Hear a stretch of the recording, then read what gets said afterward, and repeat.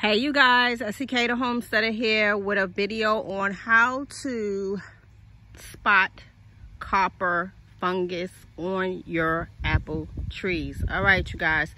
So I'm gonna call this my TCB, taking care of business, Queen Gigi, because you know we got to take care of our business on the homestead. We have to take care of our trees. We cannot just leave our trees just look at them and watch them grow when things are going on with them. So I decided this would be a great TCB because my apple tree has a copper fungus. Now, all right, you guys, I'm not going to sit up here and act like I'm a tree biologist or whatever they call those tree people. I forget the name of them. But I noticed these spots on my trees, and I did some investigating. They are on the leaves, and it is some type of fungus that comes from leaves and also cedar trees. Okay, so I'm still learning about this fungus. I cannot pronounce the name. There are tons of funguses that your apple trees can get. And yes, the apple trees are definitely prone to this copper fungus. So let me show you what these leaves is looking like. And it kind of reminds me of, my son was laughing because I told him I think my tree has some type of form of wingworms. And my son was like, I said, well, that's the only way I can describe it. So at first it started out with these dark spots, and then when you lift it up, you see those little circle kind of embossed things going on in there, and I know that's the fungus, but it was the strangest thing to me. So when I looked at it, I said, well, dang, it looked like my tree has some type of wingworm going on in it. So this is a type of fungus, and it is copper fungus. I forgot the name of it, but if I probably look it up again, I'll find the name of it. But make sure you do your own research, because I don't want to be accountable to your tree, just my tree. So they said it's not a fungus that's detrimental to the trees, but you want to take care of it like when it's coming, before it comes out of dormancy, and you want to spray your tree with a fungicide. So this is the fungicide that I'm going to be using. Now, there are a lot of blogs about apple trees, so this is making me wonder, maybe I don't, as much as I would love to have apple trees growing and harvesting, I'm not sure I want to be dealing with this type of fungus. So what I'm going to start focusing on, and you guys could do the same thing, is try to find fruit trees that are not prone to diseases. You know, kind of like disease-free fruit trees, something like that. So this is the tree that I was showing you guys that was full with the apples. And you can see all my apples got jacked up.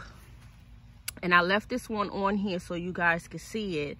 But apple trees also deal with powdery mildew. So make sure you take note of that. They deal with powdery mildew. So I'll just go around the tree so that you guys can get an idea of what to look for. And y'all know this is not normal, okay? So what they do suggest, I read several blogs, all blogs say different things. What you want to do is get rid of your leaves. Like I'm going to have to remove this mulch in this area, because the copper fungus is a spore. Now, spores travel in the air, and they can move around, and they find hosts.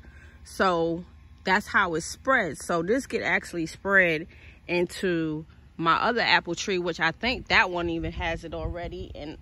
And those are on the other end. So they do recommend removing all the fruit, toss it. Like I'm going to have to get rid of all of this that's here. Get rid of the apples, toss it way, way away from the tree, and spray the tree with the fungicide. And what I'm going to do, come fall, when it goes into dormancy, I'm going to prune this tree all the way back.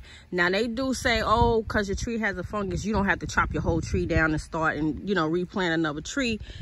They say you can combat this, okay? So I thought this would be a wonderful TCB for you homesteaders out there, so that you will recognize this when you see this on your tree. And not just apple trees, all trees could get funguses and different diseases. So we have to really inspect our trees. We need to give them baths.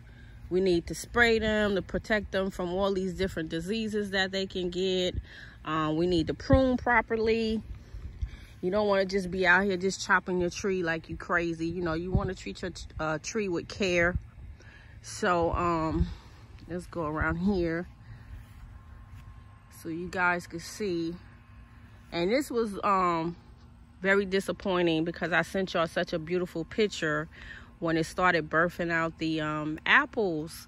And what I've noticed is that, and I could step back because you might notice it too, that it's more on my left side, which probably would be you guys' right side, than it is on my right side. So I'm gonna go around so you guys can see what I'm saying, because I don't see it as much on this end.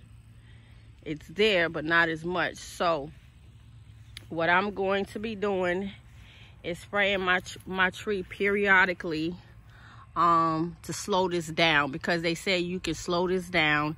You still can get good harvests off your trees.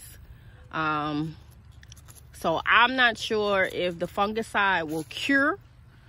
I'm thinking it's just going to slow it down. So in the near future, I will definitely be looking for more trees that are disease resistant. Y'all taking that note? Make sure you look for disease resistant trees, okay? Fruit trees. But like I said, most fruit trees are prone to diseases. And they also definitely get the powdery mildew, okay? So this is one of the fungicides that they recommend.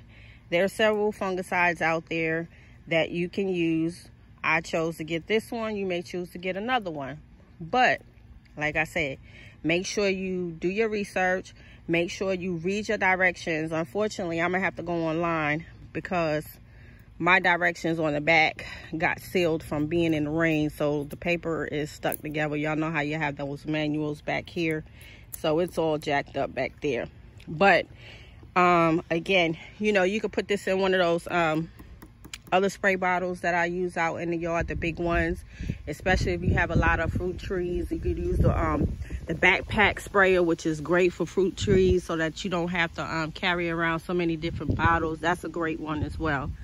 So I definitely want to share this with you guys. Make sure you pay attention to your trees and make sure you take care of them. All right, Queen Gigi, this is my TCB, taking care of business. Got to take care of the orchard. All right, family, this is SEK the Homesteader. I hope everyone is doing well. Today is a beautiful day. We have been hecka hot for about 4 weeks. Today is probably mid-80s, so it's very comfortable. I did get a harvest in today, so I'll bring you guys some footage on that. But for the most part, I'm hoping that we will stay in the 80s and get to the low 80s so that I can start working on my fall crops. All right, family, so this is SEK. Thank you so much, you guys, for rocking with me, and I will see you guys on the next video. Make sure you guys continue to stay safe, and this is SEK signing out. Peace.